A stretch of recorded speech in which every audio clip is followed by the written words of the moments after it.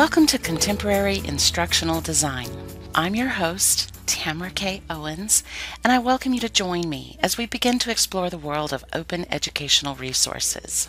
This topic includes a wealth of material worth discussing, but in order to keep this podcast shorter than War and Peace, we'll cover only a small portion, such as a definition for open educational resources, commonly referred to as OER, open licensing, and why OER is a really good idea. So get comfortable, relax, and let's get started.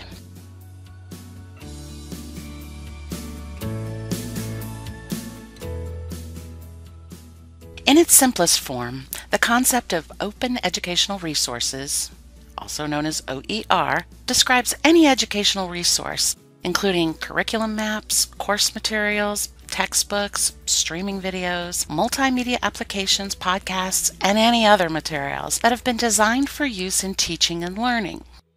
These are openly available for use by educators and students without an accompanying need to pay royalties or license fees. The most important reason for harnessing OER is that openly licensed educational materials have tremendous potential to contribute to improving the quality and effectiveness of education. OER is not synonymous with online learning or e-learning, although many people make the mistake of using the terms interchangeably. Although use of OER can support open learning, open education, the two are not the same. A common myth about openly licensed content is that it belongs in the public domain, and that the creator gives up all of their rights. This is simply not true. The emergence of open licenses has been driven by the desire to protect copyright holders' rights in environments where content, particularly when digitized, can so easily be copied and shared via the internet without asking permission. A popular open license nonprofit organization is Creative Commons, which offers several simple open licenses for creators. Creative Commons provides user-friendly open licenses for digital materials. These licenses take account of different copyright laws in different countries and allow for different language versions. To make the licensing process possible, Creative Commons uses a license generator to suggest the most appropriate license based on a user's response to specific questions regarding how their work can be used. All of the CC licenses include basic rights that are retained by the creators, asserting the creator's right over copyright and the granting of copyright freedoms. Within this framework, the CC licenses allow creators, in a user-friendly way, to grant other people the right to make copies of their work, and if they wish, to allow other people to make changes to their work without seeking permission. The CC licenses also allow users to apply some restrictions on these permissions. For example, requiring attribution of the authorship of the original work, or restricting reuse of the resource for commercial purposes. Now that we know how open licensing can work, let's talk about some potential benefits to OER adaptation. Increased availability of high-quality, relevant learning materials can contribute to more productive students and educators. Because OER removes restrictions around copying resources, it can reduce the cost and time spent to achieve access to educational materials. Allowing adaptation of materials provides a mechanism for students to be active participants in educational processes who learn best by doing and creating, not by passively reading.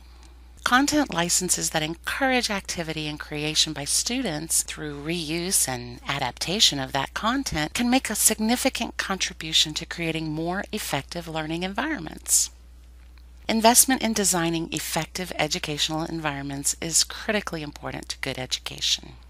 A key to productive systems is to build on common intellectual capital rather than duplicating similar efforts. Collaboration can improve quality.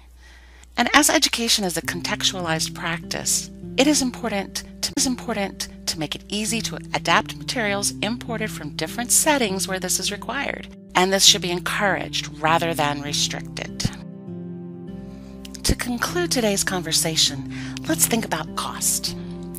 While it isn't always about the money, very often in education we find that it is about the money. Traditional textbooks are often highly priced as they include royalties that must be paid. OER materials can be produced and disseminated at a much lower cost. This translates to a huge savings to students, educators, and generally anyone who takes advantage of these open educational resources. Consider this, however. While these materials may be free to end users, they are not free to create, develop, or to let loose upon the world. It takes time and education to create quality material, and as we all know, time is money. Hosting the content requires server space, curation of the content, updating, revising, and so forth.